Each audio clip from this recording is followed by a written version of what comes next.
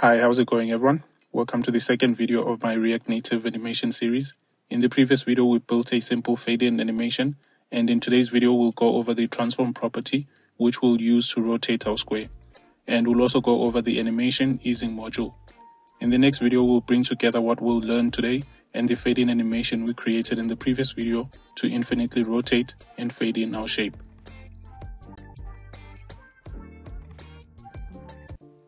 Let's begin by taking a look at the transform property. This is a styling property that we can use to rotate, scale, or skew our elements. So let's go ahead and implement a few examples to give you a better understanding. For now, let's disable the fade-in animation on our shape.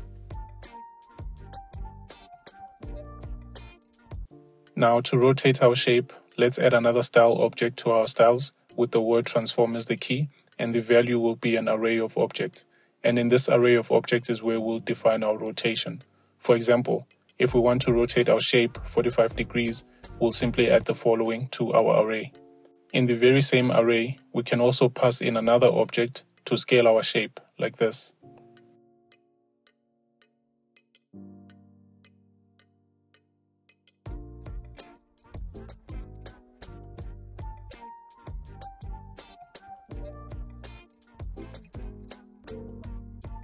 And we can also skew our shape.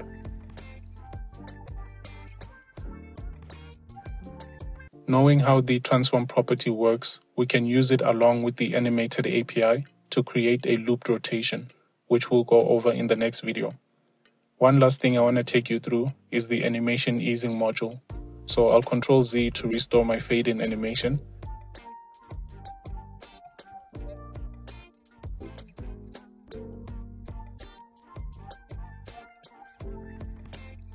And in the animation.timing function, we can specify a predetermined animation, such as easing.back, easing.bounce, easing.ease, easing.elastic, and several other functions that you can check out in the React Native documentation.